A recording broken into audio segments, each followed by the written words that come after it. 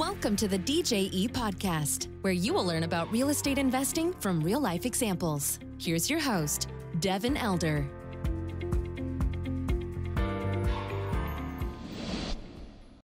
Hello, welcome to the show. Thanks for joining today. My guest is Mr. Neal Bawa. He's founder and CEO of Grocapitus.com, and they've got a pretty substantial marketing presence out there. Neal's been doing real estate since 2008. And he's a great guy, high energy, but very data driven.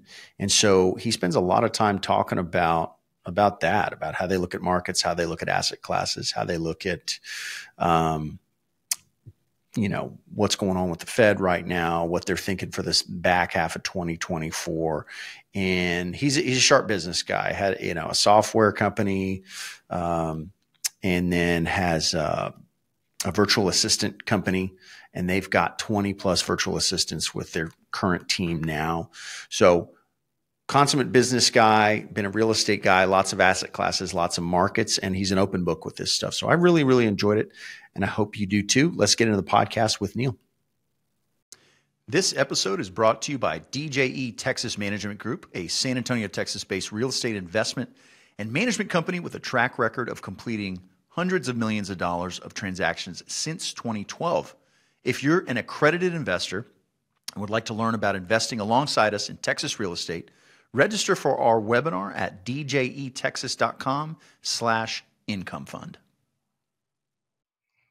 Neal Bawa, welcome to the show. How are you, sir? Fantastic. Thanks for having me on the show. Yeah. Thanks for making some time. Look forward to diving in, talking shop on real estate. For the benefit of the audience here, you're out there, you're everywhere. But if folks haven't met you or seen you, what's your background? How'd you get into real estate? I'm a technologist, computer science degree, data science is my background. And I fell into real estate by accident when the founder of my technology company asked me to build a campus from scratch in 2003. And that's when I discovered the wonderful benefits of real estate depreciation, and then went all in the 2008 timeframe when I was buying a home every 30 days. Nice. These long-term rentals, flips, what were you doing back then? Those were long-term rentals back then, and I still own about 70% of them because my wife fell in love with them. And with the wife, logic often doesn't work, so she still manages dozens of those rentals that I bought for pennies on the dollar back in 2008, 2009, and 2010. I've moved on.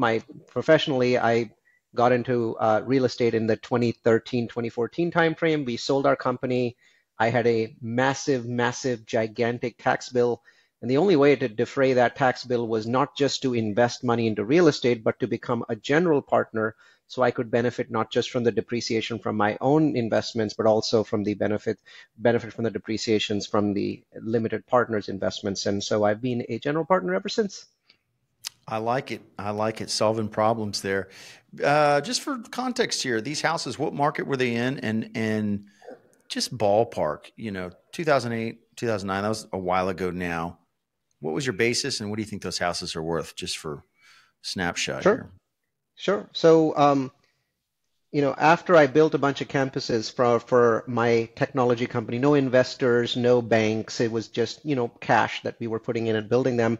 Because my tax basis was going down each year, the cash that I had in the bank was going up. All of a sudden, I'd gone from making money to keeping money, right? And that was the big change in my life, and it happened between 2004 and 2008. So by the time 2008 came around, I had a lot of money in the bank, and I was ready to deploy.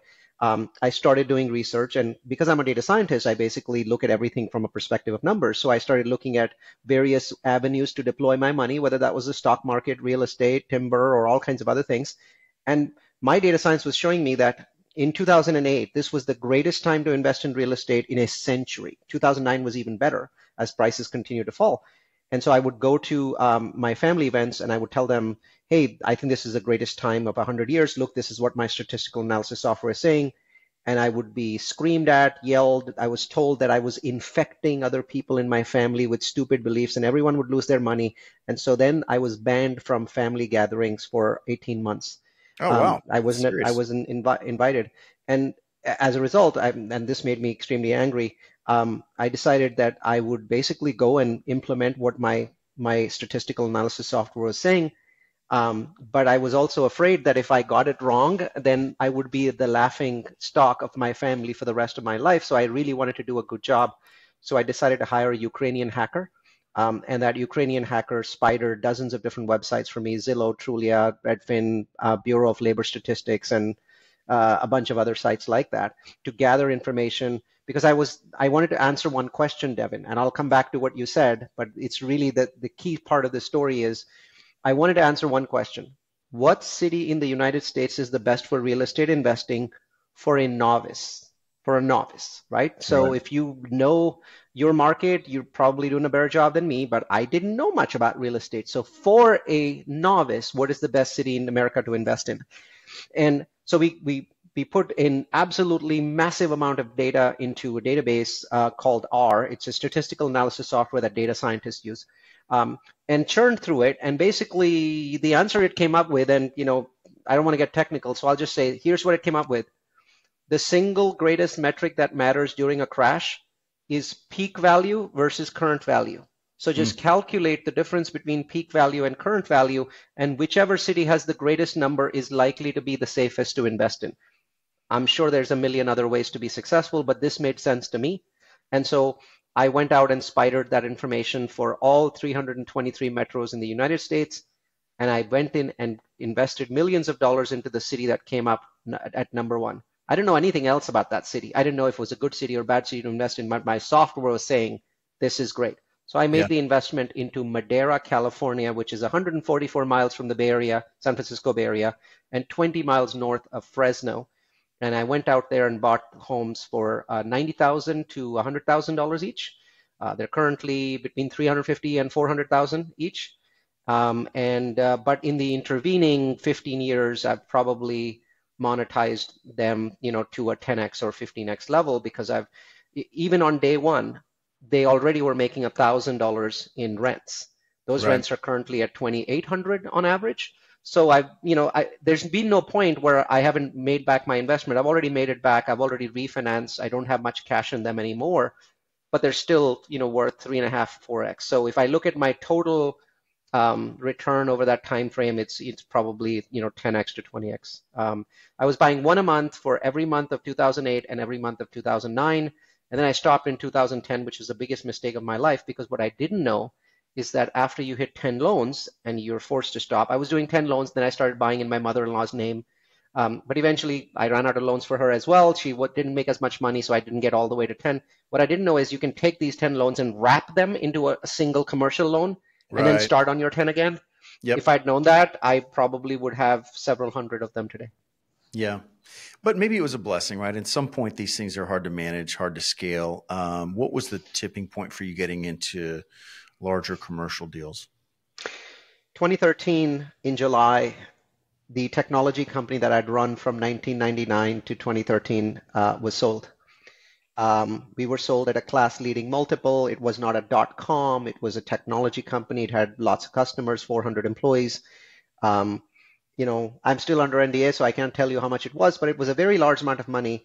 And so I went to my CP and I said, if I take these millions of dollars and I just invest them all in real estate, let's call it multifamily, will I have a zero tax bill? And he said, not even close, Neal. You're not going to get to a zero tax bill, because remember, there wasn't bonus depreciation back then. We've had bonus depreciation in the last few years. That was just regular depreciation. So millions of dollars didn't equate to millions of dollars of depreciation. It was a lot less. So he said, but if you could invest this money together with a bunch of investors and be a general partner, maybe you buy a building where the equity check is $5 million and you put in $1 million, and the other investors put in $4 million, you realize you would still get 30% of their depreciation as the general partner. So now your depreciation has more than doubled for the same $1 million, right? And I was like, okay, this is really great. How can I be a GP? And then I thought about this. I've been preparing to be a GP for 5 years, because starting 2009, because of my family banning me, I decided that I wanted to share what I was learning from data science with other people to make sure that I wasn't missing something, right? Once again, didn't want to be humiliated in front of my family. So I basically created a meetup group in inside of my business. So I had these large conference rooms, with seating capacity for 100 and projectors. And I was like, instead of me, fighting through San Francisco Bay Area, traffic, how about I create the meetup in my building, and then I invite other meetup group owners to come in and use my space for free, right? It's my space. I can do whatever I like with it. And then this way I can walk from my corner office into a big conference room, 250 feet, and that's my commute for my meetup group, right? So I started that 2009, really got into it 2010, 11, 12. And what was happening is initially I gave it some really stupid name like real estate data analytics for data science, and I can't even remember what it was, but it was horrible, Devin. It was terrible, right? And even then, a whole bunch of geeks showed up because, hey, I'm in Silicon Valley, right? I mean, if you throw a rock, you're going to hit a geek and it's going to bounce off and hit another geek, right? Yeah. There's like, this is like, the home of all the geeks in the US. So I was still getting a bunch of people coming to my meetup, but it was like, 4 people in this meetup and 10 or 15. And then somebody comes in and says, what you're teaching here, what you're showing is so revolutionary compared to other meetup groups. Why don't you have 100 people and standing room only? And I said, I don't know. And he said, I'm a marketing guy. It's because you have the worst possible name and the worst possible description. Let me write your description. So he basically changed the name of my group to Location Magic, how to find the best cities for investment, real estate investment in the US. And then he wrote a description, and then he gave me a bunch of graphics. And basically we stuck all of those into the meetup group, and 12 months later, Devin, standing room only, right? We weren't even providing food or water. It's just people were just showing up in droves. And then somebody suggested, hey, the system that you have that you're showing off, you're giving us the output of this system. You're saying, hey, Madera, California is a great place. Provo, Utah is a great place. All these cities, you're giving us the output. We want to be able to do this ourselves. And I'm like, no, this is really complex. I mean, there's so much configuration that goes in. He says, don't bother with that. Why don't you find a simpler version of this, basically a light version of this, and pack it into a toolkit and give it away for free. And then also you can continue telling people about the hard version if they want to do that one. And I was like, no, why wouldn't anybody want to do the hard version if it's better? And he said, how much better? I said, well, the version that is the hard one that I'm doing has a 96% correlation to profit, which is in my world, the world of data science, I know I'm being geeky here, it's a very high correlation. One is the maximum correlation, so 96% is almost at 100% correlation. And then this toolkit that you're talking about probably have a 90% correlation. He said, fine, just build it anyway. So I locked myself away Christmas 2010 or 11, I don't remember which year it was, and created this toolkit. I called it the Location Magic Toolkit, and I reduced the number of variables from hundreds of variables to 5, the 5 that made the biggest difference. I already knew which 5 they were because I had all the variables, so I can tell which ones were affecting the profits the most.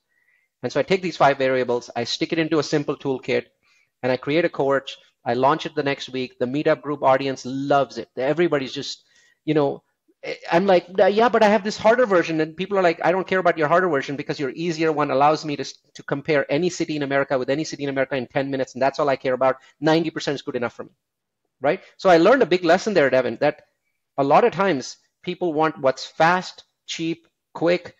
They don't necessarily want the best of everything. Right. And so I stopped really at that point, more or less working on the more complex one. I still work on a more complex one than the 5 parameter location magic course, which has now become very popular. So my internal parameters are maybe 30 or 40 parameters, used to be hundreds. So I've actually simplified inside as well because I learned a valuable lesson there. So by 2012, 2013, there was this community using Location Magic in the Bay Area, lots of people working with me, offering to give me money. And I'm like, no, I'm running a technology company. I'm working 12 hours a day. I'm investing. I'm a landlord. I don't have time to take your money. You just put your name on this list and maybe one day in the future we'll talk, right? So over time, Devin, thousands of people were getting added to the list. And that really liked me and trusted me because they knew that I had nothing to offer, nothing to pitch. I had no course. I had no product. We were just in a meetup group sharing stuff, right? Other people were going out there buying these homes, making millions of dollars and sending me thank you notes, right? I even got like a really fancy gift from somebody that made $1 million work for Apple and apparently invested millions of dollars based on what I said. So it was wonderful, but it was just a pastime and, a great place to meet friends and talk. And then in 2013, when this thing happened with the company. I'm like, I could be a GP.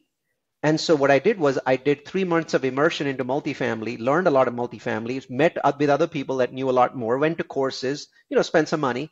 Sure. And then I came back and put buildings in contract. And I thought it would take me 6 months to raise the money. It took 6 days because I'd really been raising that money in a weird sort of way for the last 4 years by building my brand. And so when it actually happened, I went from 0 to 100 in the world of general partnership overnight. Overnight. What was that first deal?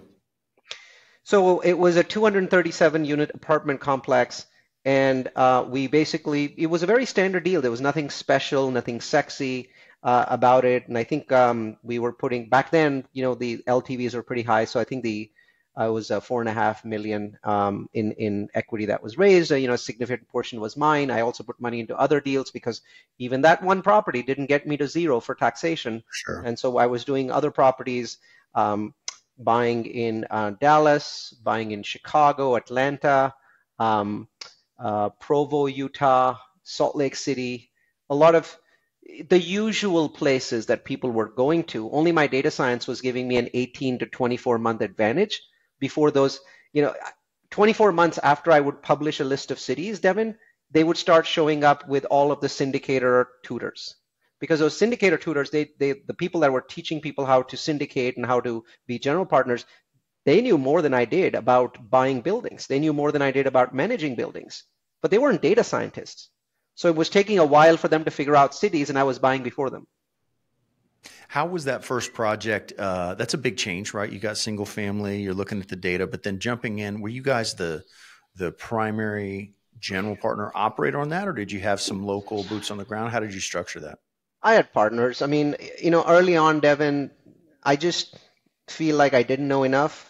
I don't even think my partners knew enough. So I had partners in I think all of my initial projects, maybe for 3 or 4 years, had partners, and some did well, some didn't do well. There's just a lot of learning that went through that whole process.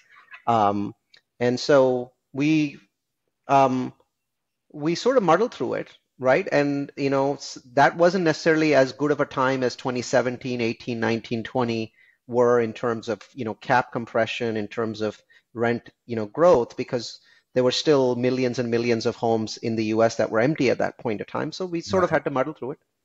Yeah. Yeah. No, makes sense. Yeah. Quite a run there, kind of 2012 to 2020 with cap rate compression and rent growth and all the things you mentioned.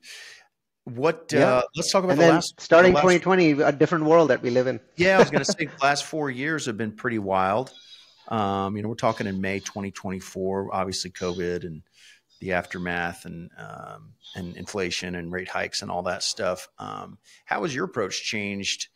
I guess let's talk more about since the rate hikes. COVID was one thing, but it was pretty sharp V, right? Once all the liquidity got injected, it was that was just kind of a wild thing. But then, for operators at that time, you kind of had some liquidity come in. You had tenants getting maybe help from federal or local municipalities with rent and everything. So it wasn't as impactful, at least it wasn't for us. But then the rate hikes certainly have been. So how's the last 2 years been for you guys, and how are you approaching that? So once COVID struck, we started to slow down buying because, interestingly enough, once COVID struck in April or March 2020, within 5 or 6 months of that, prices of properties were going crazy because the rates had abruptly dropped to zero, and the institutional partners knew that this this was not normal, and so they started to buy. And so we were thinking, well, prices would stay low until all of the the rent abatements were lifted, but that didn't happen. Prices started to rise in the fourth quarter of 2020, and then 2021 was a completely wild year for prices, the most insane increase in prices that you could see. So our math showed us that this was not a great time to buy; it was a great time to sell. So all of 2021 and 2022, we just focused on maximizing our assets, getting them to a peak, NOI, and just selling them. So nice. 7 assets were sold during that time frame, and then 2 were sold subsequently. So 9 assets were exited. So we had a lot of exits. In terms of purchases between maybe mid 2020 and mid 2022, 2 years, we only bought 2 assets, one of which was our own asset. We just bought out some partners that just wanted out and we didn't want out. So one of them was our own asset, but there was one freestanding asset that we bought. So for 2 years, we basically didn't buy anything. And I, in hindsight, am extraordinarily grateful that we didn't buy anything during that time frame, because those assets would be causing nightmares for us right now. So we started to buy again in 2023 when, rates had already increased, cap rates had already dropped. We started to get discounts. So I think mid 2023, we bought an asset, which is probably a 15% discount from peak. And then beginning of 2024, we bought an asset, which was probably 20 to 25% discount from peak. And now we're out and about looking for more assets because we think it's an incredible time to buy right now. We can't seem to convince investors of that. I think that they are having the same sort of phobia that they had in 2008. And I can't blame that. I mean, investors are not investors. The vast majority of our investors are speculators who like to believe that they're investors. So what we've done is we hold a lot of programs showing people the data on why this is a much better time to buy than 24 months ago when everyone and their mother was investing. And we managed to convince maybe 25% of our investors of that. And those 25% are helping us buy properties. The remaining 75% will regret that they didn't listen to us 3 years from now. Yeah, no, it's a sentiment I hear a lot of. Let's talk about asset classes. I mean, the focus on multifamily, you've done single family. Have you guys branched out into any other different types of asset classes over this time? And we have a ridiculously high number of asset classes. So here are the different asset classes that we worked on. So there's multifamily. There's multifamily new construction. So we do both value add and new construction. We have 600 units delivering in just the next 12 months. Mm-hmm. We do build to rent, which is basically not apartments. It's townhomes. So large townhome communities. And we built many built to rent communities, and we're building many more communities. We've done self-storage. We've done office and flex together and with industrial. And then we've done student housing. So these are all the different asset classes that we've sort of had our hands in over the last 6 or 7 years. We've also done stuff outside of real estate. So we've had investments in oil and gas. We've had investments in companies like Delos, which is a technology company. So we've done a few of those sorts of things. They're not core to our mission, but we've done them. Our core mission is to build 10,000 rental townhomes, and we spun that off as a separate company. So my company, Grocapitus, spun off a company called Mission 10K that only builds townhomes for rent. Is that multiple markets? Mission 10K currently is building in 5 markets around the US. So Mission 10K it builds in what are known as high NOI markets. This is a term that I coined. Over the last 4 years, due to massive increases in prices of properties and insurance, many of the best markets in the United States that used to be best before, for example, all of Texas, most of Florida, have become low NOI markets. What has happened is their expense ratios have spiked so much that these markets are low NOI compared to other markets. So Mission 10K focuses on markets where the following things are cheap. Cheap land, cheap construction cost, low insurance, low property tax, which means that we have to go away from some of the highest growth markets in the US. Sure. Yeah, some of the tax stuff, you take Houston, I mean, or insurance rather, I hear there's assets in Houston that are uninsurable. You can't even insure them. Yeah. So I think that what you have to understand is that these markets are extraordinary, but a solution has to be found to the double whammy of insurance and property taxes in markets like Texas. So, we love Texas. We think it's an absolutely amazing market. Over the next 20 years, it might even be the best market in the US, all things considered. But if I can't give my investors any cash flow for 5 full years, then is that the definition of best? Yeah, it's a tough sell, especially with LP capital. What's the team look like? You're doing a lot of deals, a lot of asset classes, a lot of markets. What's your team look like today? We're very lean. We use an incredible amount of software and an incredible number of people in the Philippines. So we have a company that I own in the Philippines that has 21 employees. They're all full-time. They all work Pacific Standard Time. They have their own managers, directors, supervisors in the Philippines. They do their own training and recruiting, hiring, firing. We simply receive services from them. Mm-hmm. and so 21 of them, including their director. And so that team supplements everything. The US staff is pretty lean. There are 2 full-time people in the acquisition side. There are 4 full-time people, 5 full-time people in the development side. And then the operations team is, an ops director, 2 ops directors, and then everyone else is in the Philippines. So altogether, we've got, and then we've got a pretty large marketing team. So that altogether, there's more than a dozen employees in sort of investor marketing, but only the director, the deck creator, and the copywriter are in the US, and then there's about 9 employees in the Philippines. So altogether, 34 employees, 36 employees full-time, and then dozens of contractors, and then of course we have hundreds of people that work for us at the locations, at the property locations. Of course, yeah, on site. With that kind of a team, and that's tremendous. And I love the technology leverage there and the overseas leverage. What kind of deal flow are you guys looking at across all the asset classes? I know you said multifamily, has been a little slower the last year, but do you have targets there, or are you just saying, hey, we've got a buy box for these asset classes. When one lands in there, we're gonna jump on it. How do you approach the deal? We have no targets, just buy boxes. If the buy box is empty, then we buy nothing. Remember, for 2 years we bought 2 assets, or 1.5, because the buy box was empty. The buy box is more filled up now than it was before.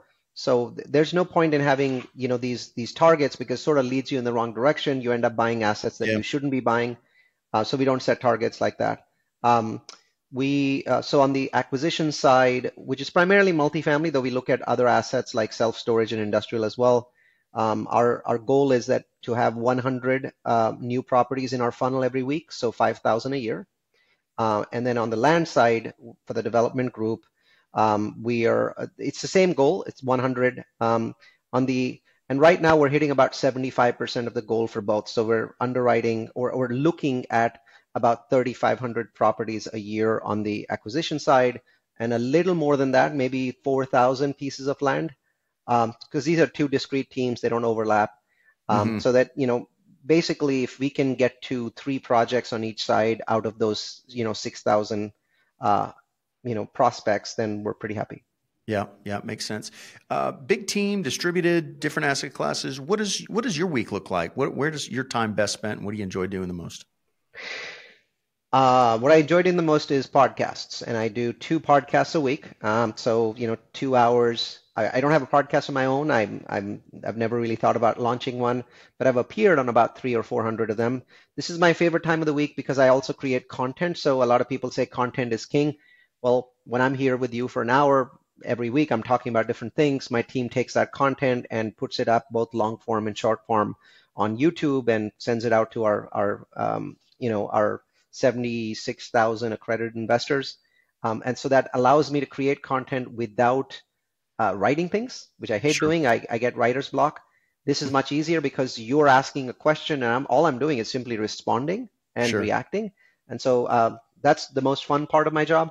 The second most fun part would be Groundbreaker Summit. Groundbreaker Summit is a 75-minute event that I do every Wednesday.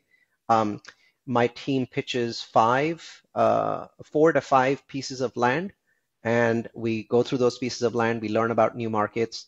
And then the acquisition summit is the following day. It's 60 minutes, and usually we go through 4 properties that my acquisitions team has underwritten. Those are really the most fun part of the job, because you learn about new properties, new markets. You get to be the shark in Shark Tank and say yes or thumbs down or things like that. So it's very fun.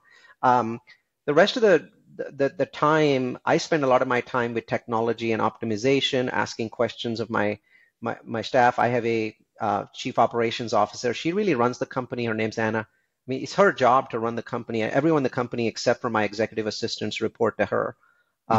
So she runs it. My VP of marketing obviously is off doing their own thing. Same VP of marketing I've had for 8 or 9 years, so they know their job. Right. And then a director of operations that is responsible for all the PPMs and the K1s and, all of these other, things that you need to keep the company going. We don't have any on-site legal staff, but we've been working with the same lawyers for 5 years. And so they know us, we know them. The structure works fairly well. I spend about 5 to 6 hours a week talking with investors. Most of my investor communication is through webinars and podcasts, but one-on-one, We have 1,016 investors as of yesterday, and all of them have access to me directly. So Sure. they talk with my investor relations director a lot, but sometimes they just like to talk with me. So I haven't reached the point in my life where I say, sorry that I can't do that. So maybe 5, 6 half-hour conversations with investors. Yeah, that's a perfect setup. Mid 2024, we've kind of seen what's happened so far this year. We got an election year, everybody's watching the Fed. How are you guys looking at the back half of 2024? We believe that the economy will weaken. There's a lot of disbelief in that because people have been saying that for a while and it hasn't happened. And I understand that there's disbelief, but please understand that the way that the Federal Reserve works is additive, meaning when they have these extraordinary high rates, and by the way, currently inflation is running at 3.5% in May 2024. We do not need rates this high for inflation at 3.5. We needed rates this high for inflation at 6 or 7 or 8 or 9. So there is absolutely no doubt in my mind, and I'm a numbers guy. I look at math and I say, there is no way we need rates to be this high for 3.5%. What that means is that 3.5% inflation will decline.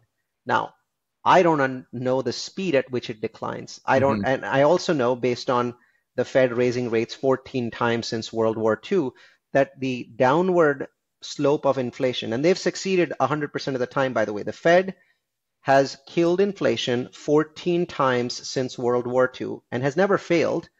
Once they had a partial failure when they brought rates down, but they cut them too soon. Rates went back up, and then they had to cut them again. So they had one of these instances, and that was in the mid-'80s. But otherwise, they've always been successful 100% of the time. Right. And that's because they can just keep raising rates until they basically destroy enough demand to bring inflation down below zero. So, and they're not even trying that. But what eventually ends up happening, right? Out of those 14 times, some were very minor. So I'll just take the 10 that were major.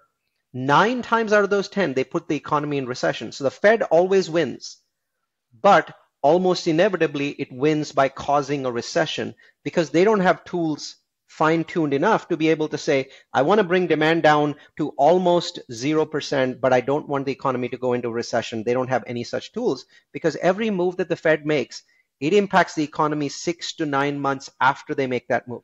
When the Fed cuts rate in July last year, the impact happens in March this year. And they can't foresee that impact or know how much of an impact there is. So they're guessing. They know that everything will happen 9 months in the future. What I'm seeing very clearly is that the U.S. economy is weakening. Payrolls last month were at 175,000. Inflation readings came in muted, the latest ones in May this year. And then I'm also looking at jobless claims. They're rising. What the Fed said would happen is happening. What hasn't happened is the schedule. The Fed felt we may be able to start dropping rates by December last year, maybe February this year. Well, obviously, none of those things have happened. Sure. In May, they're not dropping rates. We think that they might drop rates in September. We think they might drop in December. What we have clearly seen, though, is it's bringing inflation down. It's just not in a straight line. The last 14 times that they succeeded, it wasn't straight either. It was generally a downward direction, but there were times when inflation went right back up, so they waited a few more months and it went back down.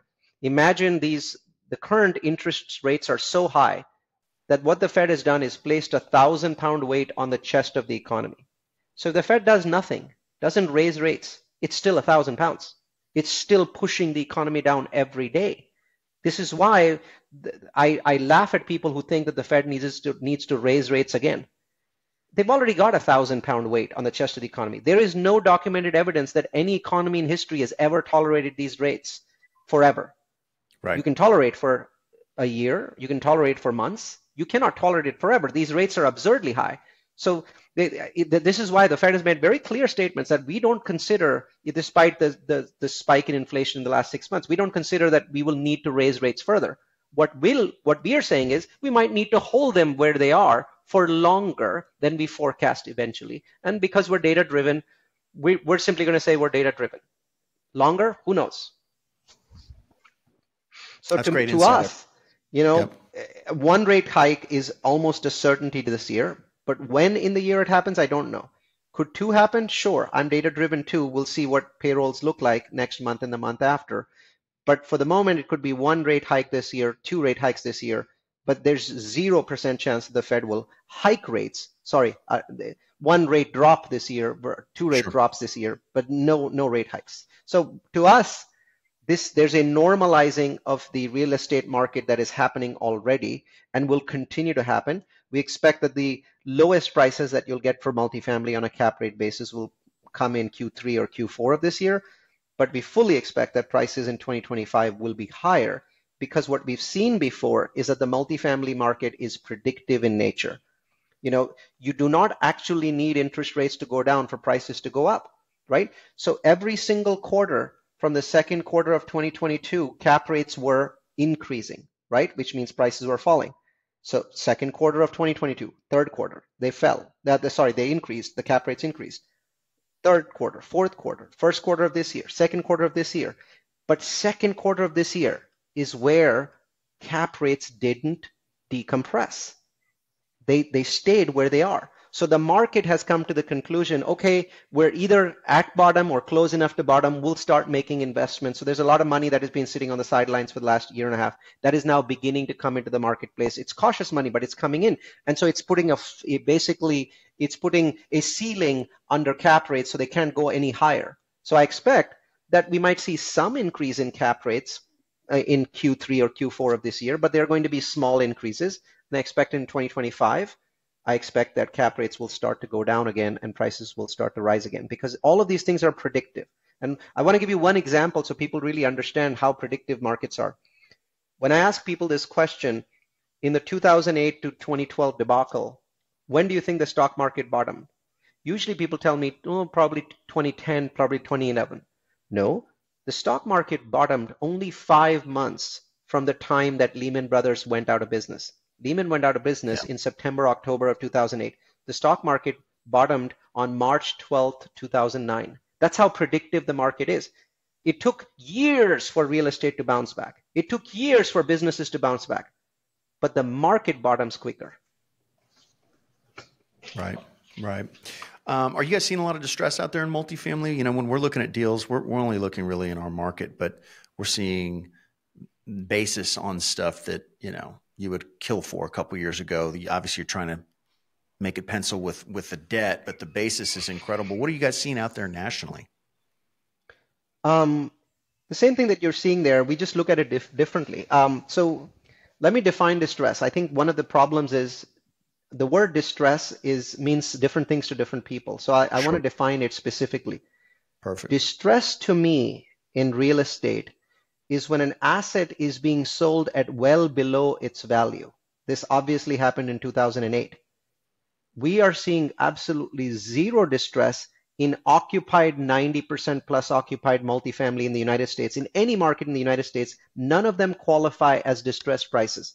Prices have come down in certain places by 15%, others 20%, some places 25%. But these prices are down simply because of the fact that interest rates are higher, and on a debt coverage ratio, these are the right prices. Mm-hmm. We are not seeing any market in the US where somebody puts a property out and one offer comes in. Right now, we're still seeing 10 offers, 15 offers, 20 offers. These offers may be 25% lower than they were in 2022. But the definition of distress is that the price is being driven down by a lack of demand, which is what we saw in 2008, 9, and 10, where I was the only bidder on properties that cost $250,000 to build that I was buying for $90,000. Right? Nobody else was interested. Right. That level of distress does not exist in any multifamily market in the United States. Has not existed for any asset that is occupied. Therefore, there is no distress in the multifamily market. What is there is distress for investors. There are 20 million apartment units in the United States. Let's assume all of these properties are 200 units. They're not, but let's assume that. Well, that's 100,000 properties. The number of properties that are debt distressed, because all the distress is related to debt, right? Right, is roughly 2,500 to 3,000 in the next 12 months. And then there will be more after that. But let's just talk about the next 12 months. 2,500 to 3,000 properties are in distress. Let's assume each property had $8 million in investor equity, right? So now you're basically looking at, whatever that number comes out to, $20 billion in investor money that is in distress. Investor money is in distress, right? So if you have 2,500 properties and 50 investors in each, those 75,000 investors, their money is in distress because the value of their properties have dropped so much that if they're sold today, they can be sold like this. Like in 5 seconds, you can sell your property, but the price it sells at will wipe out 100% of their equity. Sure. So the word distress is being used incorrectly, Devin. There is only distress for 75,000 investors. There is no distress in the multifamily space because everything is liquid and everything sells. That's great. Great point. I appreciate that. Your feedback for two groups of people. One is somebody, and you talk to these people all the time. They're an aspiring or prospective investor, high income earner, whatever, just dipping their toe in. What do you tell that person that's just starting to look at this real estate game, alternative investing, maybe becoming an LP investor? What do you tell that person? You lucky bastard. You're starting at the bottom of the cycle, right? And I don't really know if this is the bottom, Devin, but I listen to Warren Buffett, and Warren Buffett says, in my long career, I have never managed to once call a bottom correctly. Right. But I've made hundreds of billions of dollars, right? So what I know is that we are approaching the bottom. And for any prospective investor to start when a market that is one of the most powerful and most reliable markets in the world is close to a bottom, you lucky bastard. I love it. How about for the aspiring operator, maybe somebody that's a little further along, but they want to go out and be the Neal Bawa, they want to be the GP, they want to do the depreciation, they want to make this full time, and they're starting to explore that. What do you tell that person? Best time to start, but I don't resent you because you're going to find it hard to raise equity. So ironically, the deals are there. The stuff that you're buying today will be worth more. Right? The industry right now is bearish. So the way we look at cap rates, rent increases, we're bearish, right? And so everyone's very conservative. I think that in 2 or 3 years, you'll see that the properties you bought now are doing actually a lot better than the ones you bought in 2021 or 2022. So wonderful time for you to buy properties. The assets are priced, really well. I don't envy the job that you have of, convincing investors. And that's really the key part of your job. Sure. Makes sense. Well, Neal, you've been a wealth of knowledge, and I really appreciate your time, and I love following you. If somebody listening wants to connect, you've got resources that you can share with them, et cetera. Where do we send them? So roughly 25,000 people come to multifamilyu.com to get access to knowledge around all forms of real estate, but also other things that we're interested in: climate change, artificial intelligence, and anything else that catches our fancy, by the way. A lot of economics, a lot of macroeconomics. Multifamily U is a completely free portal. Not only are there no subscriptions, no upsell, and no paid education packages, there's a guarantee that there never will be. Right? So it's basically meant to be a Wikipedia of real estate analytics, and a bunch of other things. Like we have a course there that's extremely popular. Ironically, it's the most popular program there, course there. They're all free. It's called 10x Your Business by Using Virtual Assistants. I use 30 different demos to tell people exactly how I use my virtual assistants from in the Philippines. And a bunch of other things are in there. So that's probably the best place to start because many of you are not even sure if you want to invest in multifamily. Sure. So join a community that's there for education, that's there for, discussions, and then go from there. 4 times a year, if you're in that community, you'll probably get invitations to our, to our properties. You can just ignore them if you don't want to invest, but you'll learn a lot. Fantastic. Well, we'll link to that in the show notes. If you're listening, you can scroll down and connect with Neal and team through the link we'll have there.